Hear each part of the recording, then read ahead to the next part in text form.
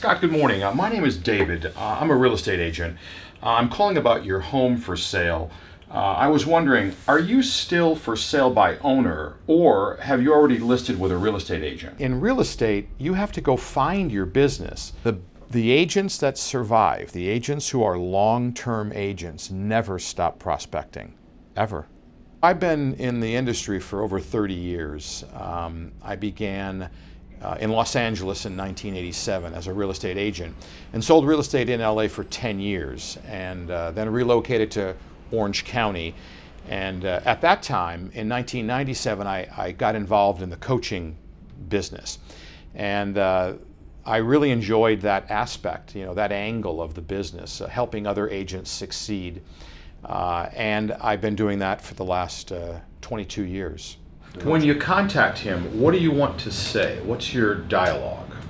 If you don't know the language of selling, you could make 1,000 prospecting calls. And if you don't know the questions to ask, if you don't know how to handle any objections, if you don't know how to close for an appointment, what good does it do? So the one thing is always, it always begins with learning the dialogue, learning what are these mega agents, what are these top producing agents saying when they're in the marketplace? What are they saying when they're working with a buyer? What are they saying? What questions are they asking when they're presenting to a seller?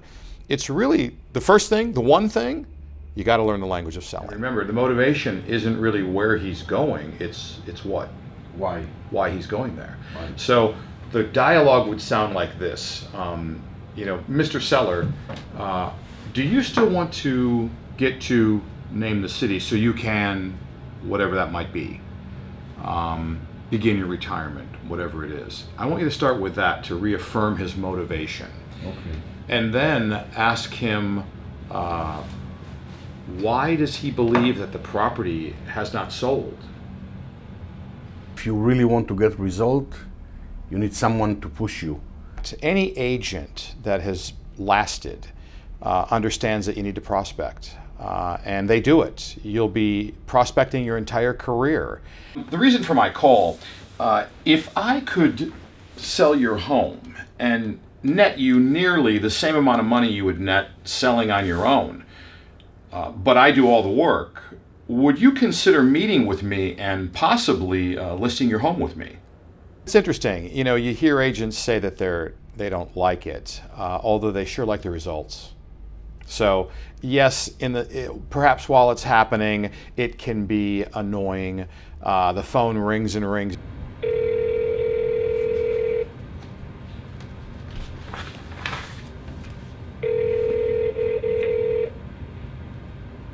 No one picks up. You got to dial it 10 times before you find someone. We actually have a name for it. We call that repetitious boredom. And again, going through the process, sure, it's challenging. Although everyone likes the results because they're finding their leads without having to buy them, and they're actually finding better leads. They're literally finding people that want to do something. So they may not like it. Look, think of any job. There's parts of anyone's career they may not like. There's parts of my job that are more challenging that I don't necessarily enjoy doing, yet I have to do them. So it's just part of the job. Why did you decide to sell on your own rather than list with a professional realtor? The day begins with looking for new business. Oh, so you were listed. Oh, interesting. And that agent wasn't able to get the job done. That's what all the successful agents do. They don't start their day working on business they already have. They always start their day looking for new business. And they'll do that for several hours each morning. That is just a routine. So the successful agent will have a schedule they follow. And within that schedule, there's going to be 4 major components. The first would be prospecting. The second would be following up on the leads that you found while you're prospecting.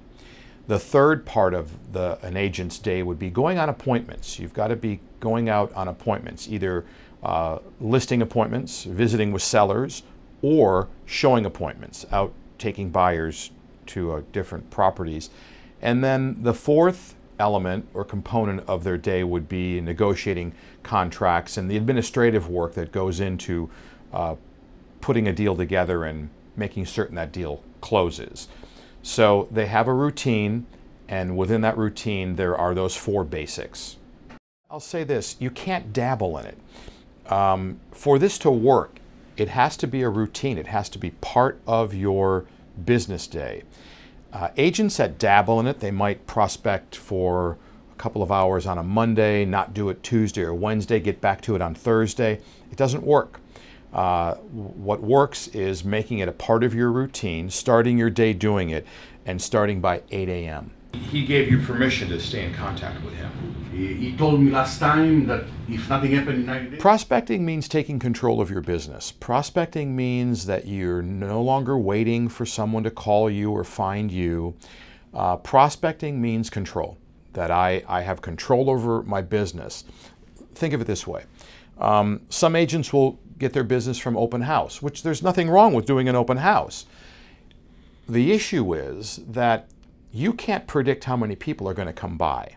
You have no control over how many people will stop and take a look at that property. When you prospect, say you're going to talk to 20 people a day, and you start on Monday and you make your 20 contacts, and then you make your 20 contacts on Tuesday and Wednesday and Thursday and Friday. On Friday you've talked to 100 people. That's control.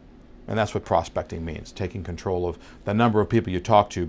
There's a direct correlation between the number of people you talk to each week, each month, each year, and the number of deals you'll do.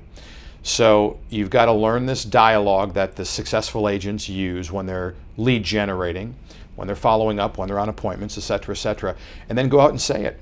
And you know, it's a competitive business. You know, understand there's a lot of agents chasing after those listings, although not many of them will stay the course if they hear no, and then they hear no again, and then they hear no again. They just can't handle it. They don't know how to handle rejection. When I'm coaching my clients, I have a saying, you know, get your feelings out of your business. You're not prospecting for a date.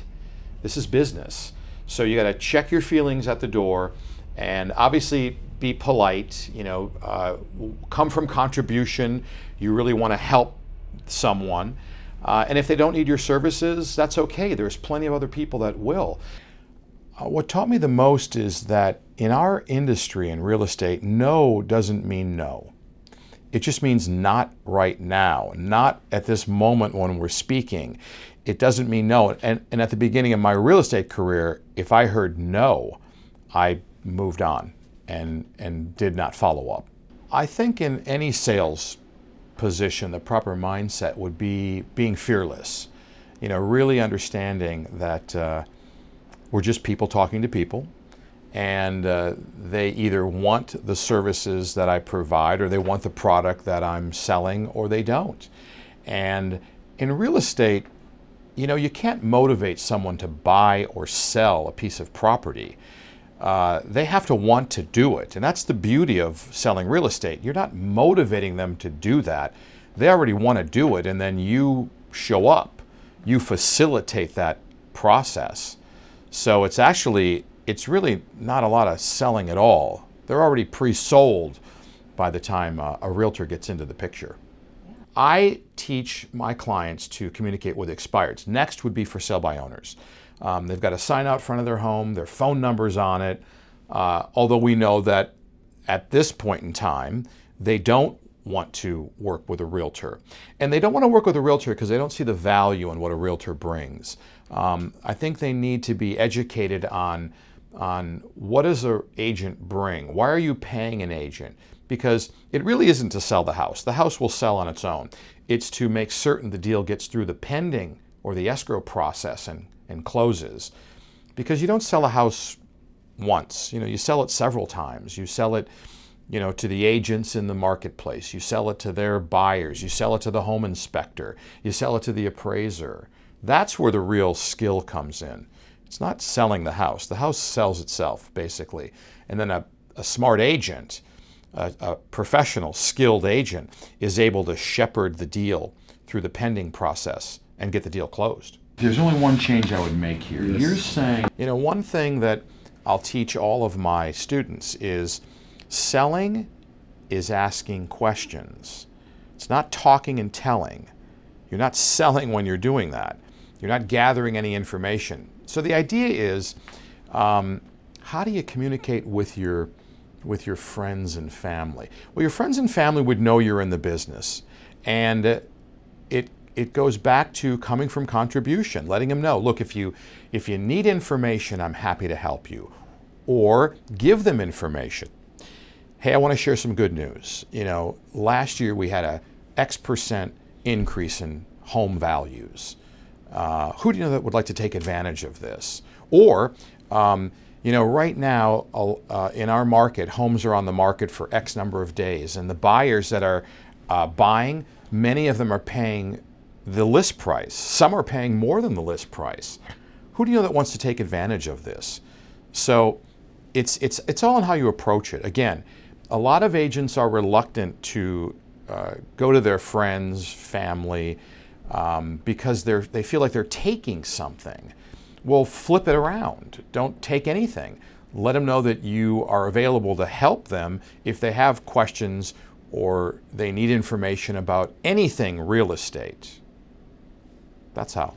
The ones that don't succeed in this business don't treat it like a real job.